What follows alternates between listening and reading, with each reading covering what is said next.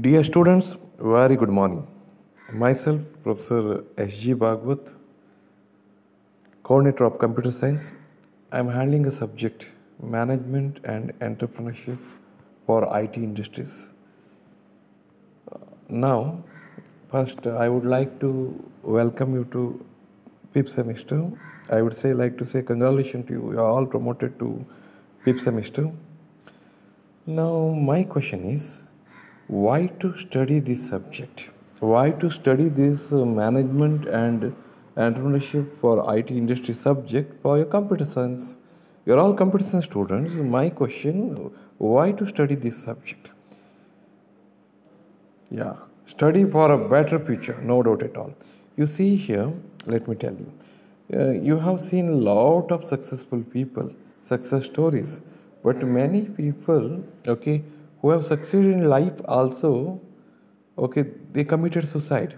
Example, if you see last year, 2 years back, when I was teaching, M&D subject to your seniors, I was telling that example. Copy estate owner Siddhartha, okay, having 1,000 crores, they committed suicide. Many people who have achieved a lot also committed suicide. Why? That is a question. Second question, many people, okay, they may work hard, they may write any programs and they may get success, but they are not in the position to lead their life happily. Why? Because of lagging of management skills.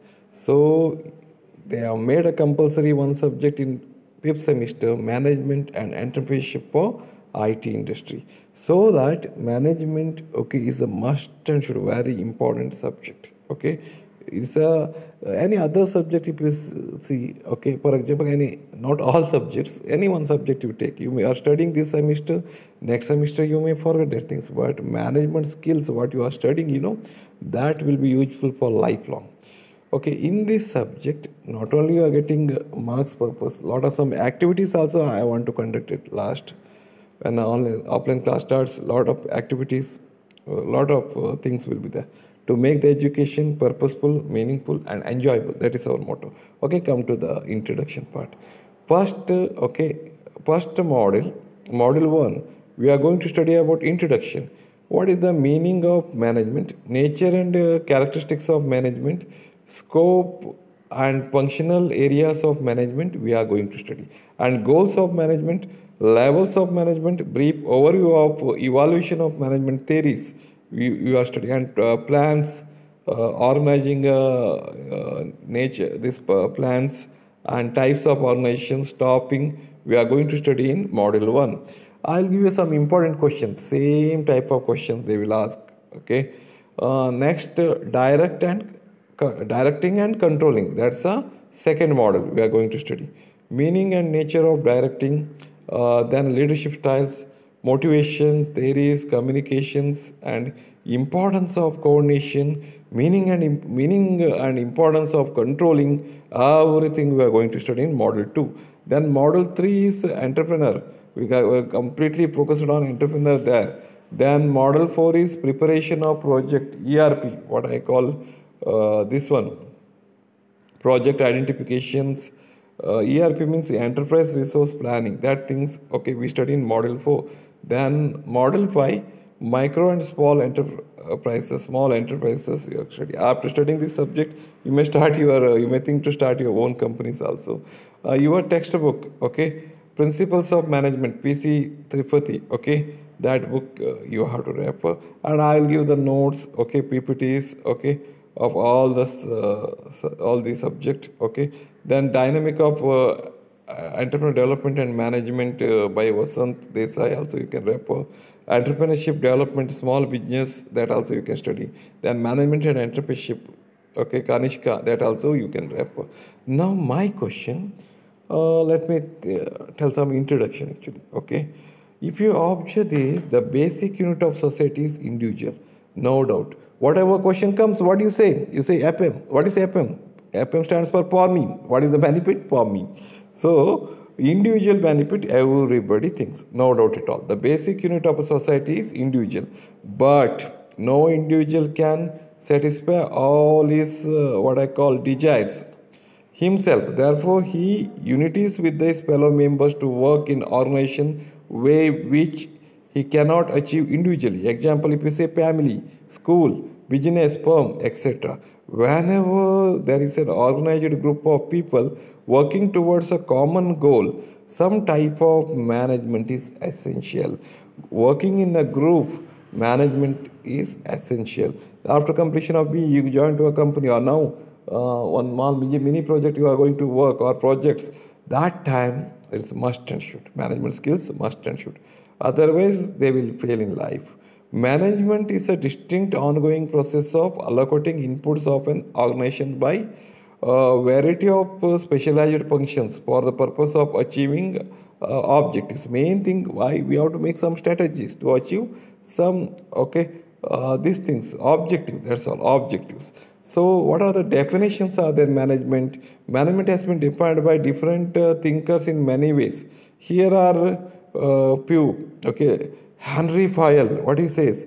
What is his definitions of management? To manage is to forecast and plan, to organize, to compound, to coordinate, and to control. Coordination will be there, controlling will be there, and forecasting future, what will happen.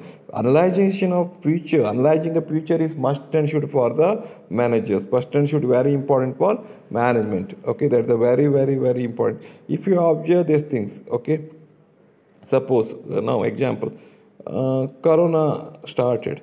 Those who started to for masks, sanitizers, industries, okay, still their industries run well because forecasting. Same way now future, what will be the forecasting capacity? And as per Henry Fayol says, manage is nothing but a forecast and plan. Future, what may happen? We forecast that things and plan that according to that, and coordinate with that things, and controlling also comes. Another definition, yes, Peter F. Drucker, what he says, management is an organ. Organs can be described and defined only through their functions. Only through their functions it can be defined.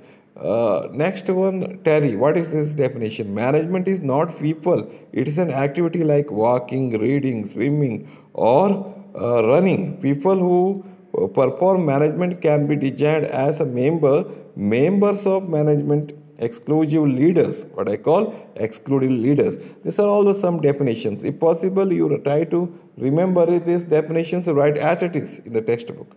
Then, okay, this one, Harold Kuhn says, what he says, management is the art of getting things done through and within the formally organized group. You should able to manage the things. He says very clearly, Krugner and O'Donnell, he says management is the creation and maintenance of an internal environment in an enterprise where individuals, working groups can perform efficiently and effectively towards the attainment of group goals. It is the art of getting the work done through and with people in formally organized groups. So we have studied the various definitions. Again, some more definitions are there. Management is knowing exactly what you want. First, you should know what you want and what to do, and then seeing that they do it in the best and cheapest ways. Best way you have to do it, and cheapest way you have to do it. Management is forecast to plan and to organize to command to coordinate and control. So these are all the very important definitions. What I say, this subject is a very theoretical subject. Theory you have to write, but learn it for the life purpose. Management is to forecast, to plan and organize, to command, to coordinate and control. We have studied this one. Management is the process of planning. Planning is one of the very important things. You are not planned means you have planned to fail. Nothing but plan to fail. So management is the process of planning, organizing. Should be able to organize these things, leading and controlling the efforts of organization members using all other organizational resources to achieve started organization's goals. Which way? For example, you see here to go to which way. That is the very important things. Where you are going as which way. And you suppose you want to go to Mangalore side, you are going in Kumta side, reverse direction. If you go fast, you never go reach to Mangalore because you are going in wrong direction. So management identifies whether you are going in the right direction or wrong direction. Please observe this. Without legs, Arunima climbed the Mount Everest. How? Because of that management skills. That skills you have to study. Dear students, once again, I welcome you to the fifth semester. And as a coordinator of this branch, I wish you all the very best. Study well. Next classes, we continue. All the best.